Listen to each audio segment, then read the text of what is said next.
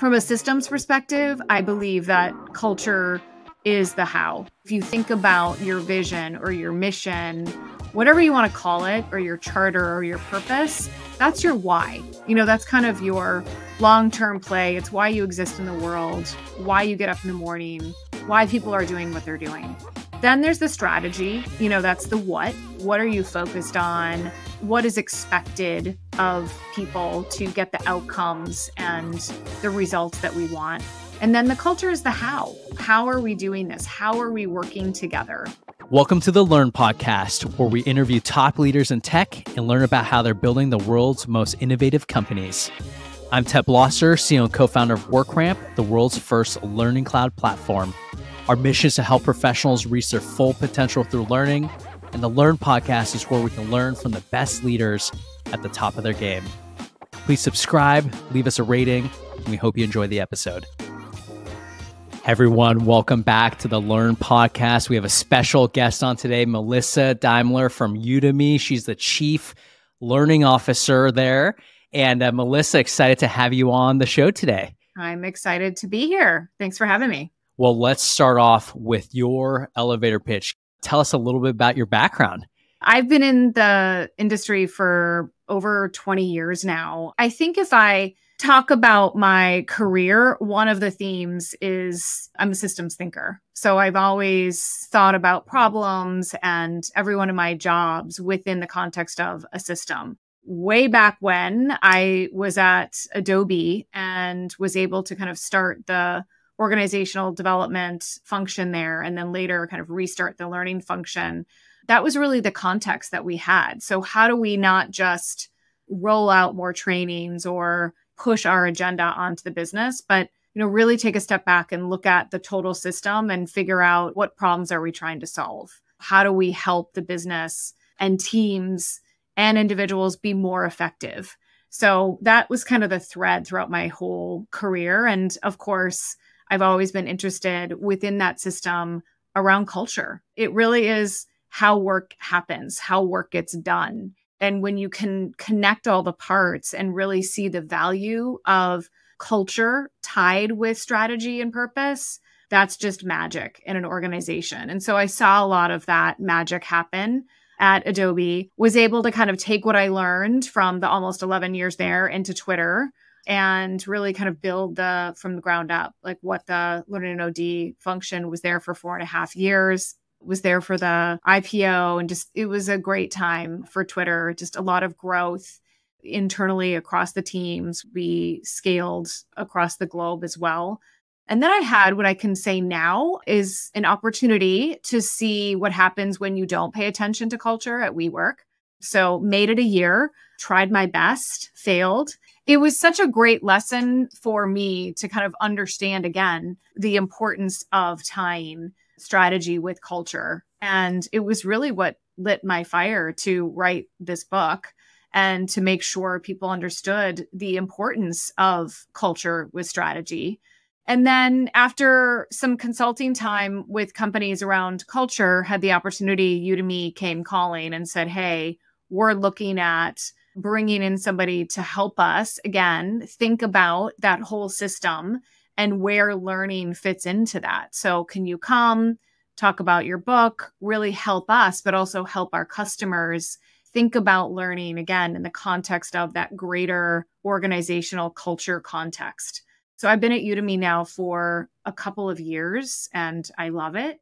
And you and I were just talking about the fact that we don't just get to develop our employees internally, but I also get to talk to a lot of customers and really be a thought leader for them around building great learning organizations and great cultures.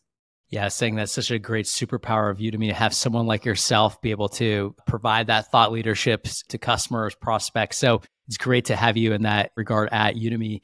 Question for you, actually, before we jump into the meat of it. You talked about Twitter. You talked about WeWork, who have very influential CEO/founders. Did you learn anything about the intersection of strong-willed or influential founders and culture? It's probably a tough question to answer, but I'm curious if you learned anything from those two experiences. I do think the good founders, I credit Jack a lot here, Jack Dorsey with Twitter. I think the good ones are able to let go of how it was and even kind of bring forward all the goodness that is working. That's one of the things that so many founders get concerned about. Like, how do we bring the magic and the culture along this growth path and let go of some of the things that we know don't work? And so that's one of the things that I talk about in the book is I think you can still have your core culture and the essence of that, but maybe how it's expressed is different. I'll give you an example. That's one of the many ways that WeWork went wrong. I think one of the core practices that they did was bring together people, the entire company. They had these gatherings. It was called summer camp. And I think when it was 20 people in a backyard with a barbecue and a volleyball net, that was great. But when it's 5,000 people over the course of 3 days and you're putting people in teepees that don't know each other, that's a little scary.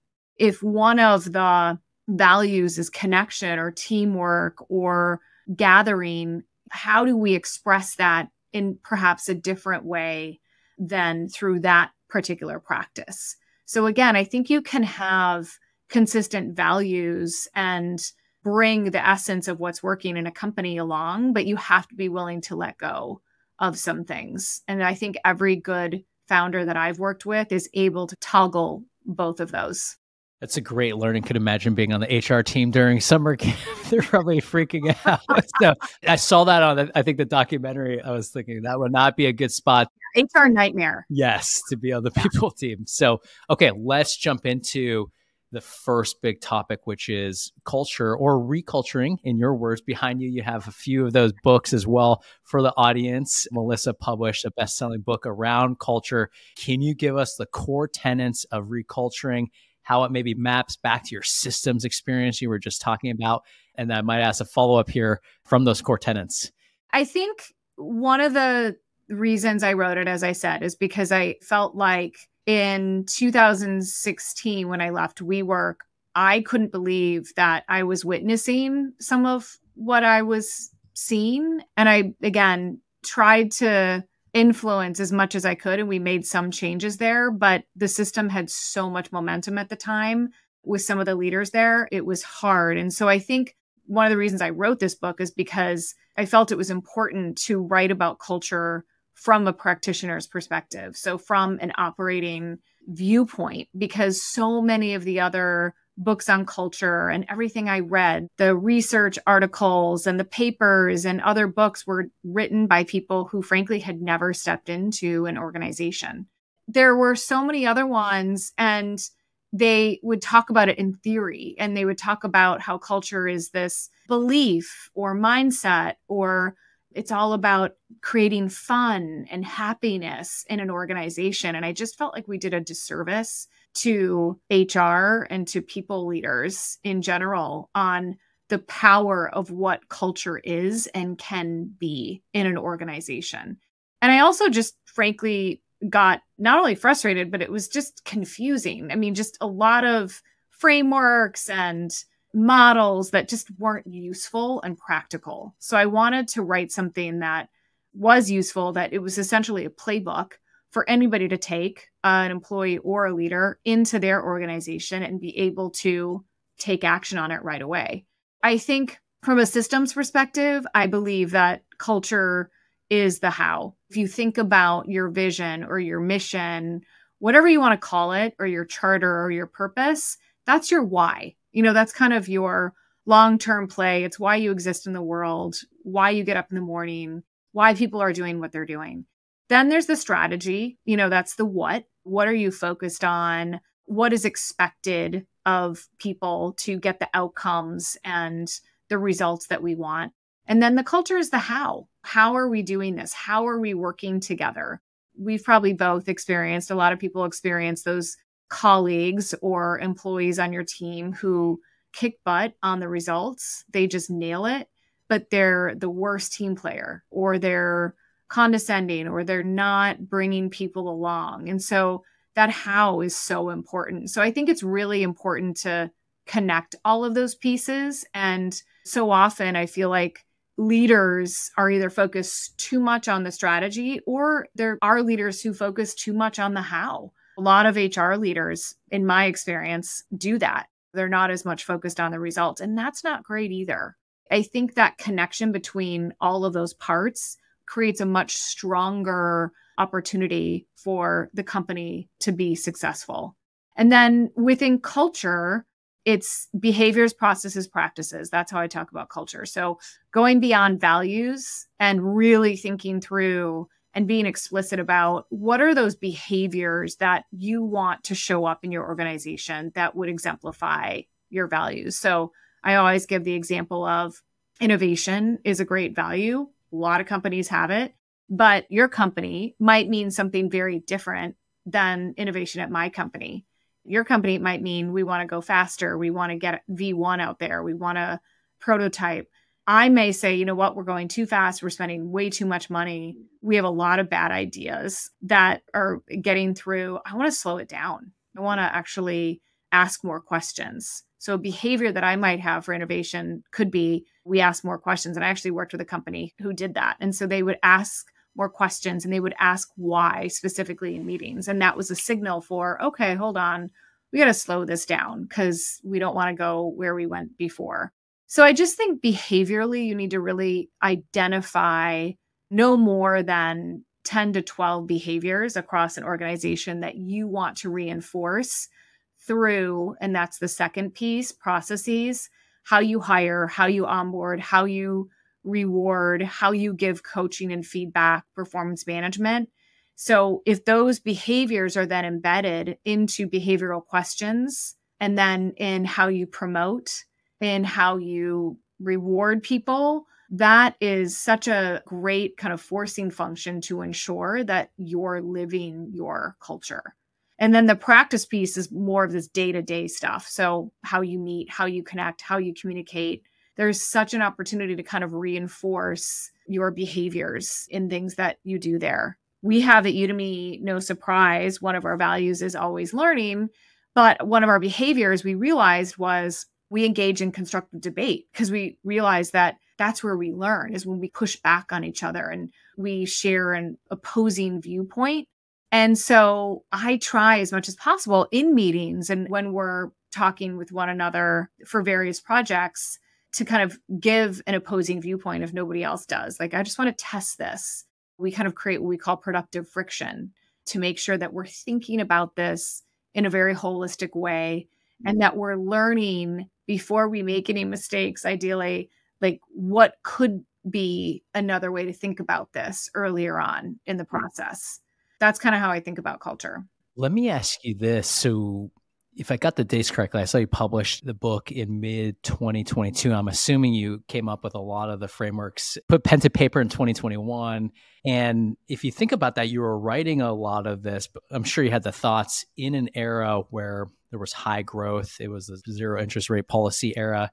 So the world was different when you were writing this. And when you published it, the world changed also dramatically.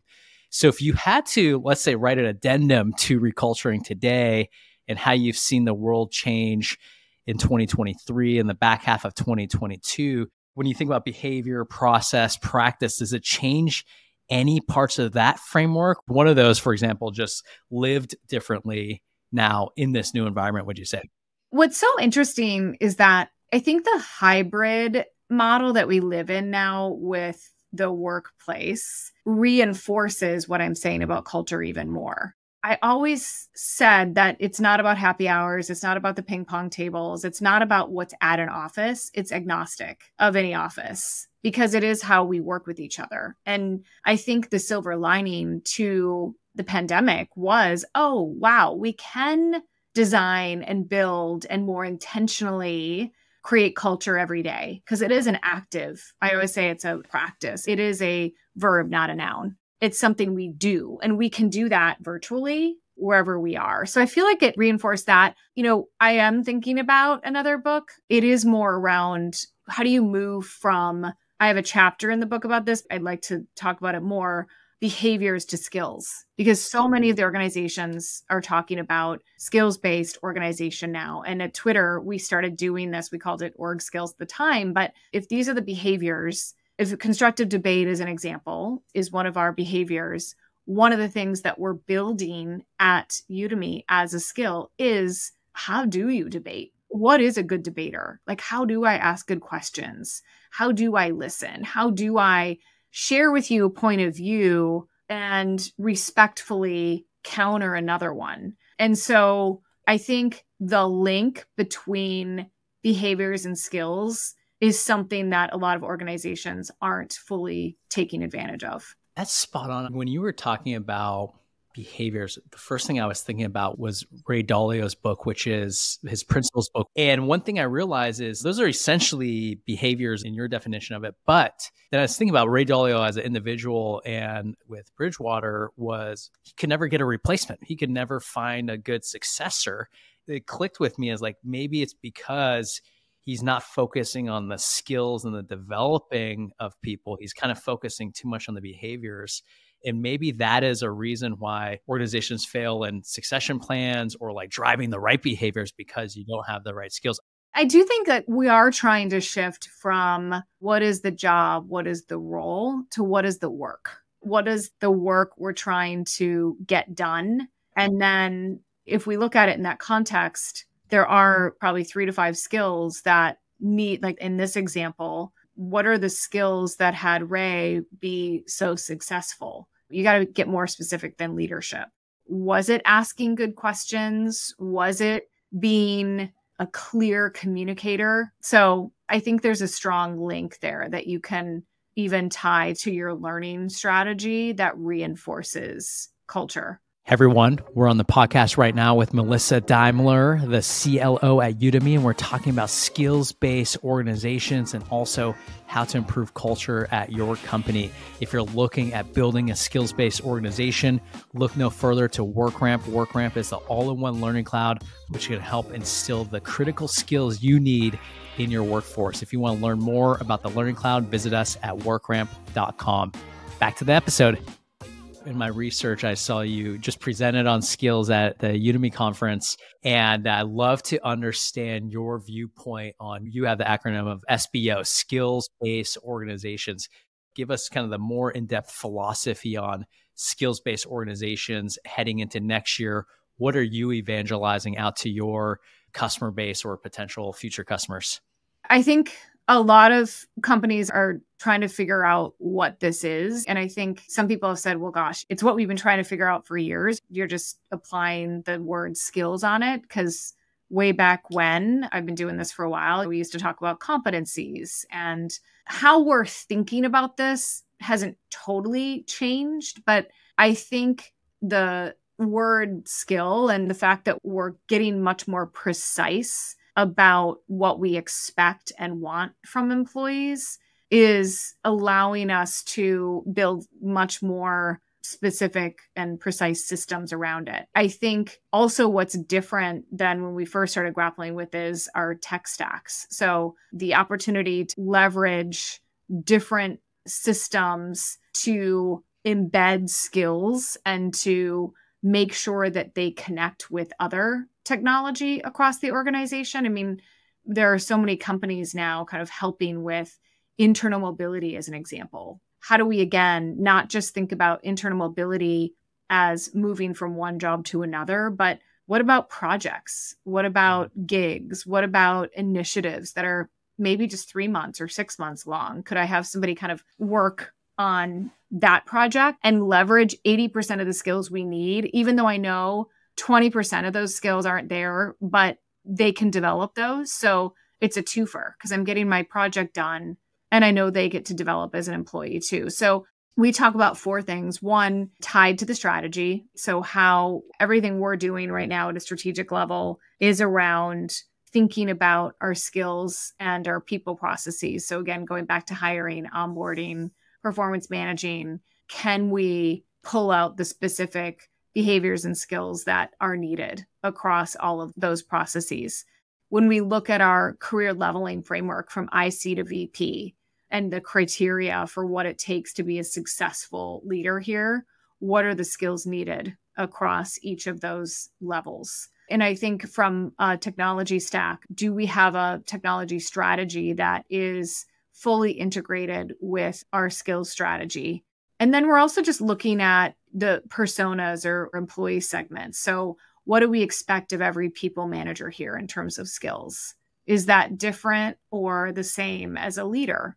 What do we expect from a leader in engineering? Is there another layer of technical skills on that? So how do you kind of make sure that employees are super clear about the behaviors and skills that they're expected to have and do? And then how do we then figure out ways, if there is a gap, to develop those skill sets?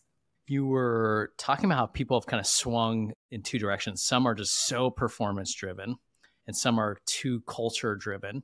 And it sounds like it needs to be a nice balance of the two.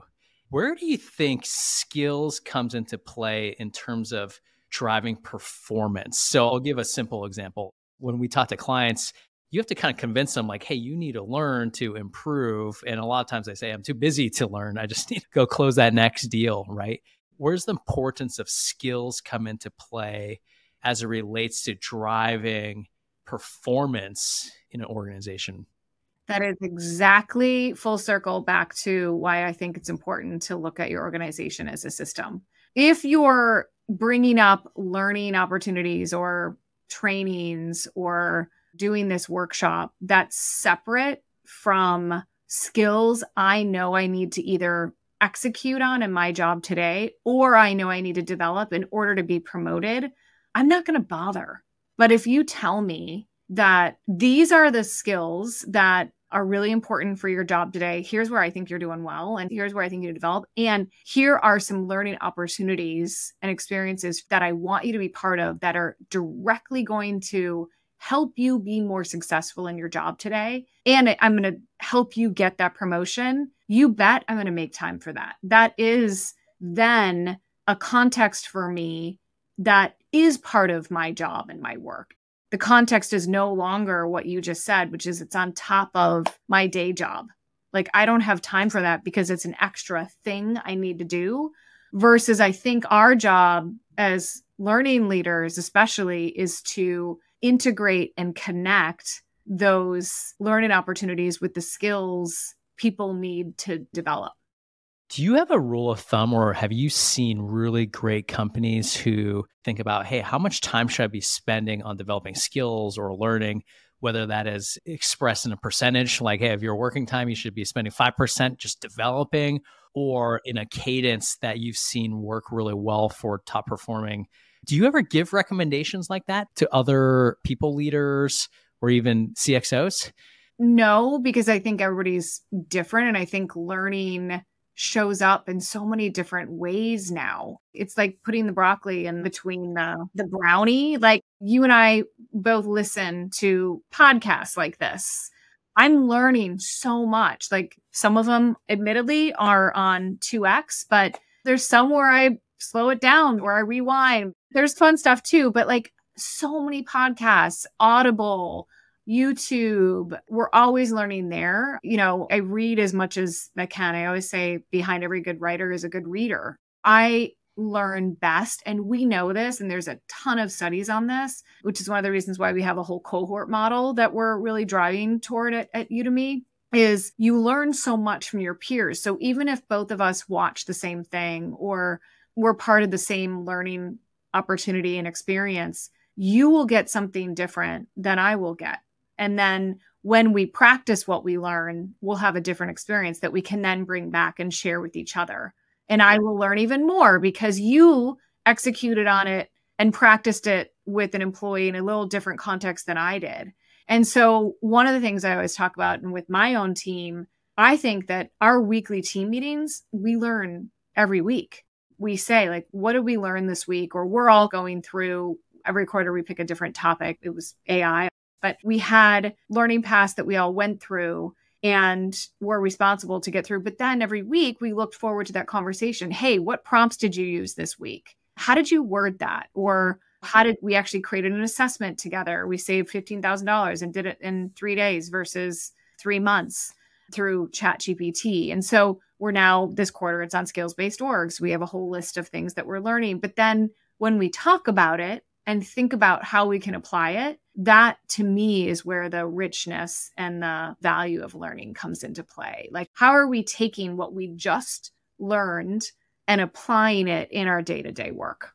I heard a quote on the Dr. Huberman podcast of Strummer's Law, no input, no output. And if you're not learning, you're not going to be able to be creative and have good output. And I went through my calendar for the week and I said, hey, roughly how many meetings are input meetings where I'm learning, just like you were just talking about, you're learning in these meetings, and then how many meetings are output meetings in my workday? And it was about a third was only input and 2/3 output. I wonder if it's different for not CEOs, but it was interesting to take stock of your calendar and just be like, all right, how much of the time am I actually learning? I'm sure you're doing a lot of output, like, because people look to learn from you. I wonder if you personally struggle of like, all right, who else is at the top of the mountain above me that I can learn from?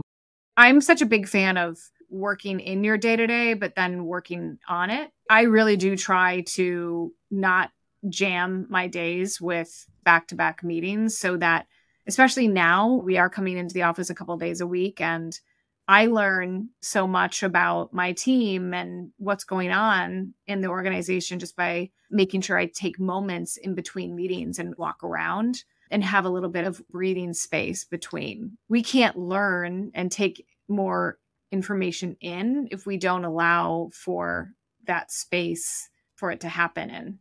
All right, Melissa, let's close out with our Learn Rapid Fire round. This is where I'll ask you just a few questions. I'd love to get 1 or 2 line answers for each. First one I'm going to ask you is, what's the hardest thing you learned from writing a top selling book that you didn't expect?